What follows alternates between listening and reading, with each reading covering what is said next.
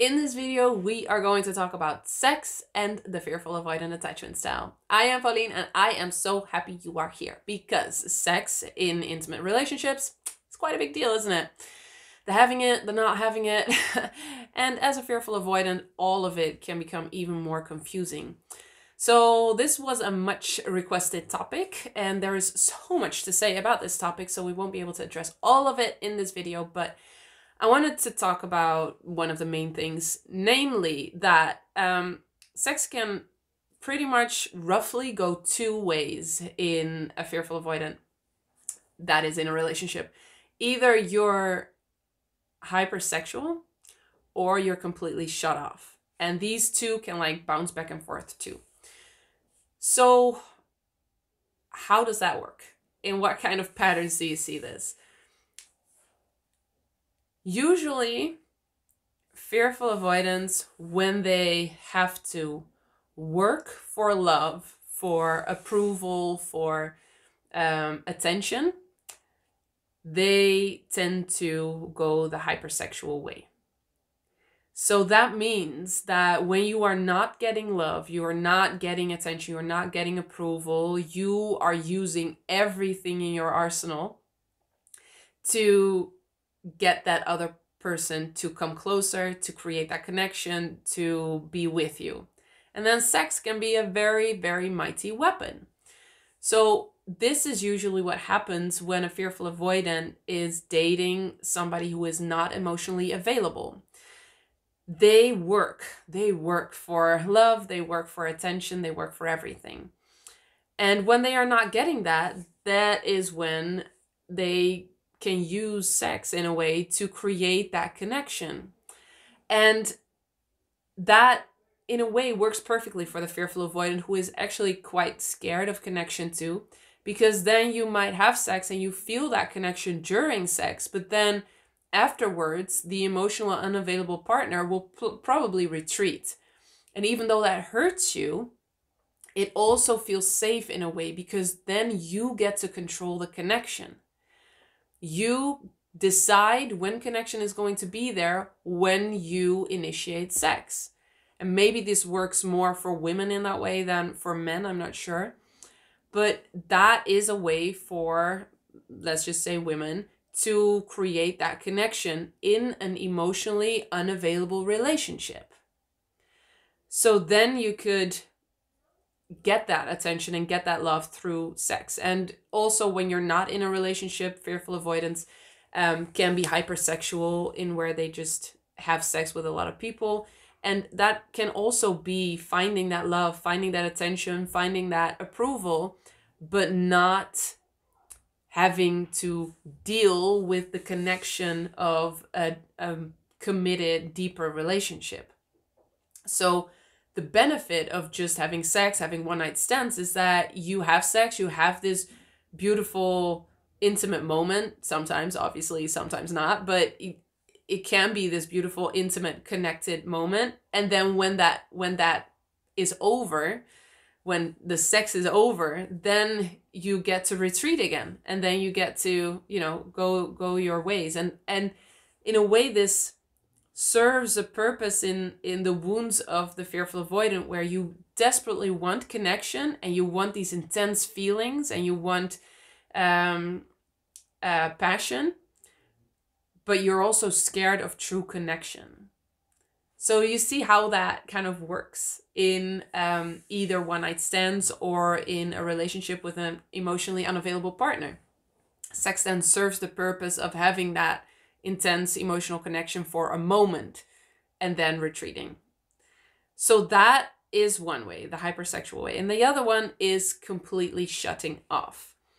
And it can be that in one situation you're very sexually focused and you feel a lot of desire, and in another situation you're just completely shut off. And it can happen that you think that it's the partner, that it's this specific partner that you're just not attracted to. But what can also happen is that in a committed, loving, healthy relationship, usually a fearful avoidant that hasn't healed yet will shut off, will have a lot of difficulty with intimacy and sex.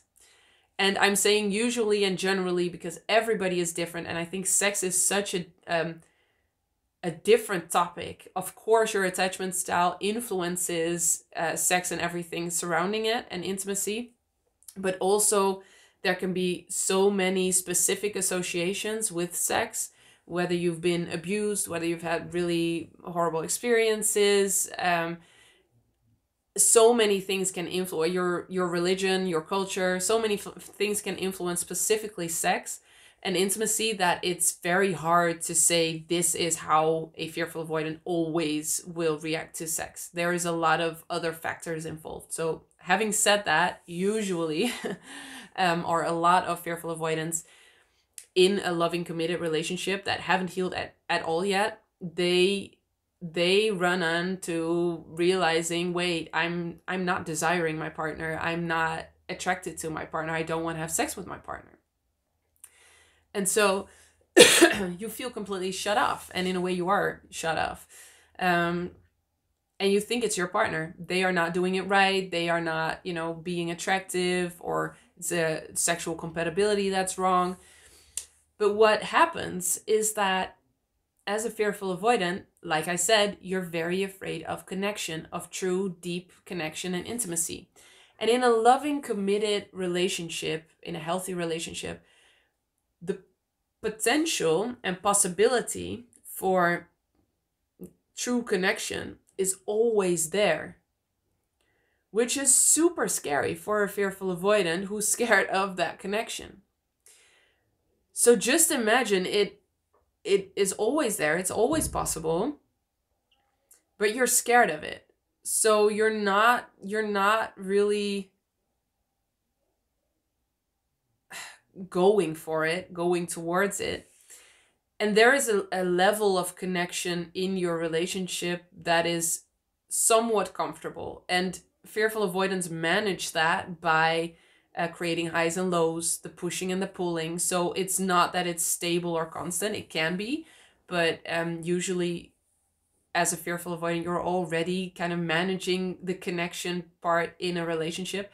And then sex is like connection 2.0, right? It's like 2.0. It's like intense connection. So when you're already struggling and trying to manage the connection in the relationship by pushing and pulling and creating ups and downs, you're not going to go to 2.0 and really go for that more intense form of connection. That is way too scary. And so you just completely shut off and keep the connection in a way kind of superficial. Does this make sense so far?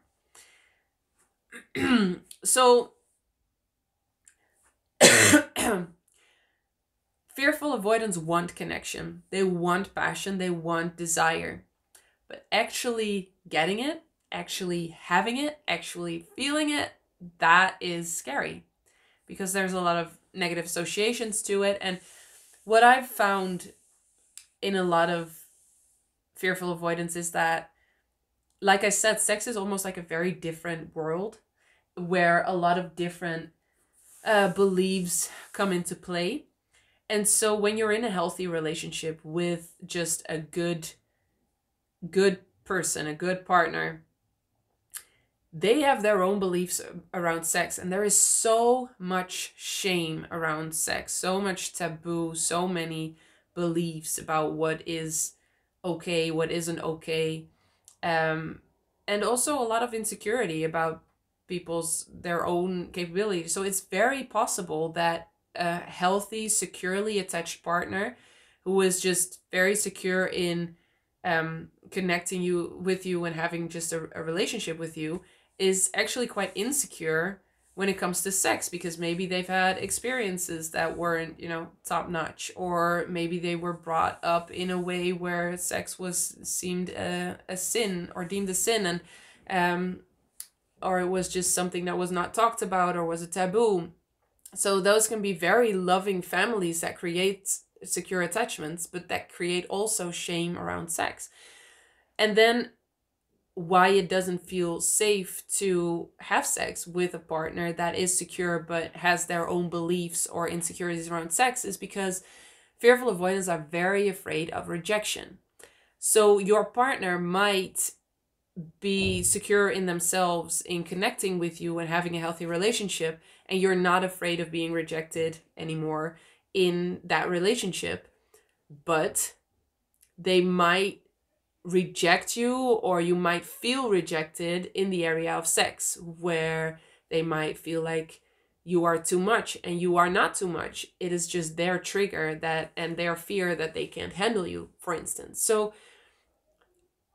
the specific beliefs around sex come into play, and a fearful avoidant can pick up on that so easily. So when your partner is not completely secure in sex and intimacy, you will feel that.